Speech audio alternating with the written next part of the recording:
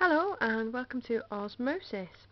So the effects of water potential on the movement of water into and out of cells. The first animal cells that were investigated were red blood cells.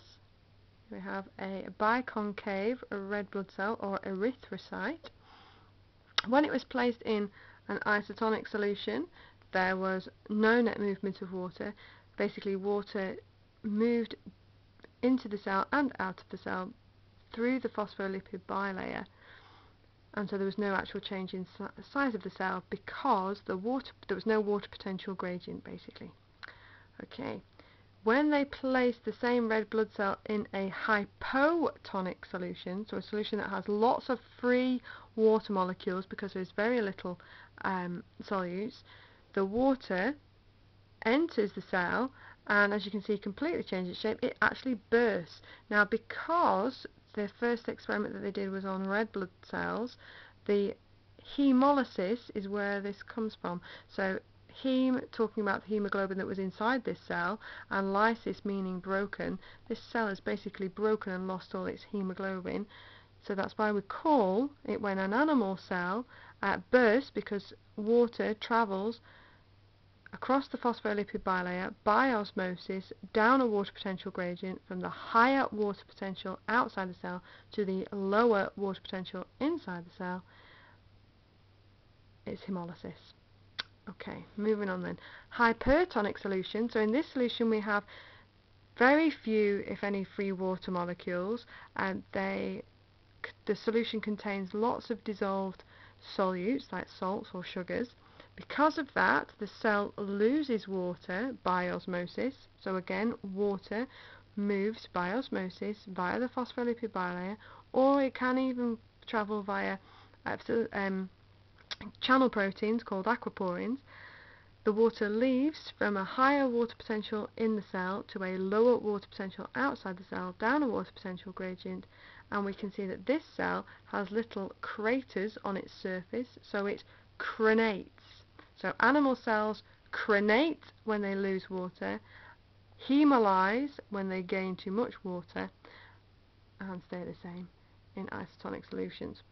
In contrast then, there's more names for you to learn when we're talking about plant cells. So in plant cell, this is a plant cell in isotonic solution. This is the vacuole. We have the plant cell wall, so the cellulose cell wall, which, remember, is freely permeable, so water and solutes can move in and out of this cellulose cell wall, and it's only the plasma membrane in the plant cell that's able to determine whether something enters or leaves the cell or not. So we call it partially permeable.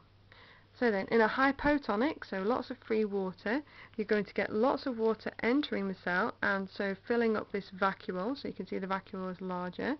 This causes the cell to become turgid, and this is basically, the plant cell wall is very, very strong, and so even though the vacuole is full, at some point no more water can get into that cell, because the pressure that's causing water to want to enter the cell is being counteracted by the pressure of this cell wall pushing back on the water. So as water tries to go into the cell here, this vacuole is filling up, pushing the cytoplasm against the cell wall.